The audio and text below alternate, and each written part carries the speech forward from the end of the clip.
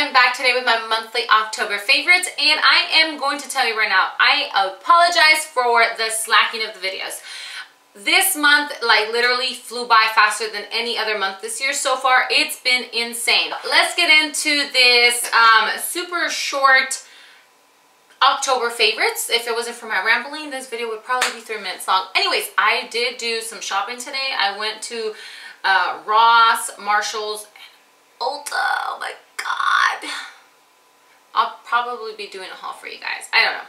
Anyways, I am going to start off with this product because I mentioned this in my last month favorites, but in case you did not watch my September favorites, I wanted to throw this in here again. Reason being is because now that I've been using this for about a month, if not a little more, I've actually seen the results like more now, like the turnout of it, because I had only been using it, I believe, like 2.5 weeks when I did last month. So I've actually been using this probably for about a month and a half now, and it's about halfway gone.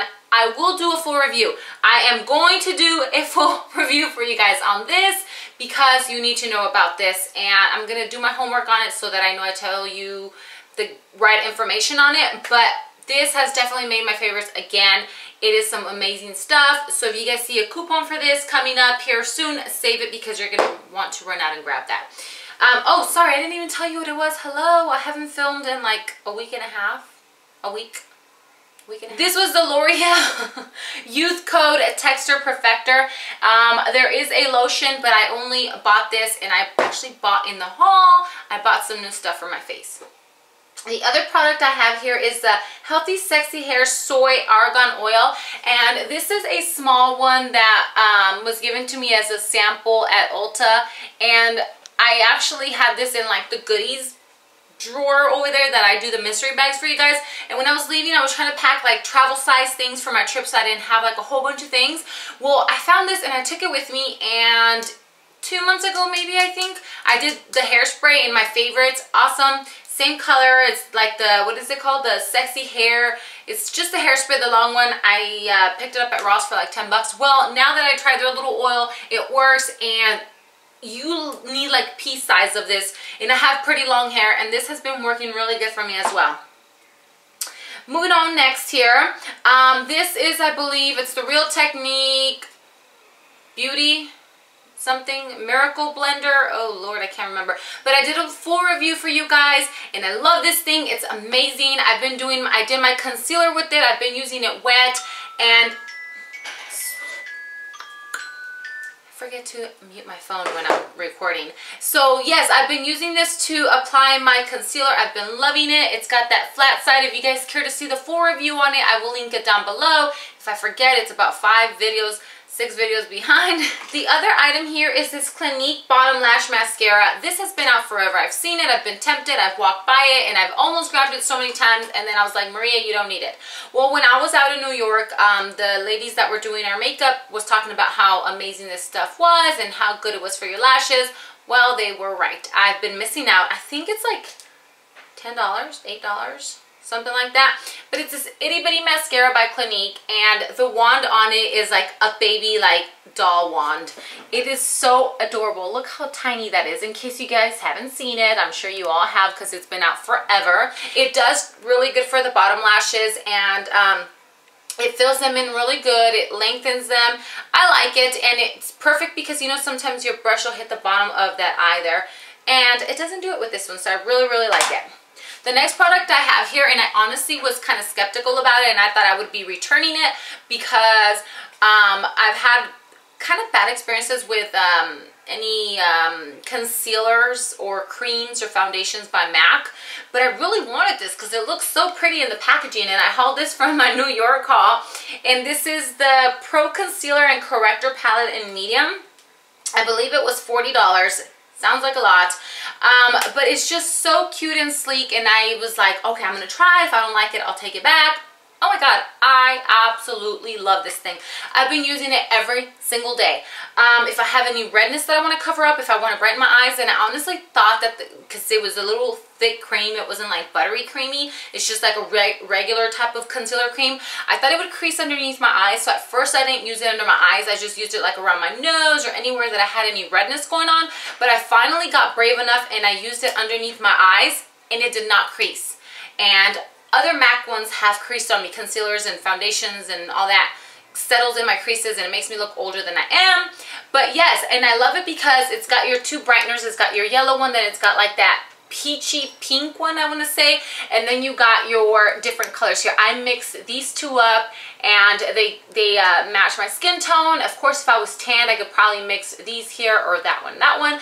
Absolutely love this palette, and it's a must. And I think $40 is a bit high, but it works good. The other thing I have here is this skincare thing, and I have mentioned the Neutrogena.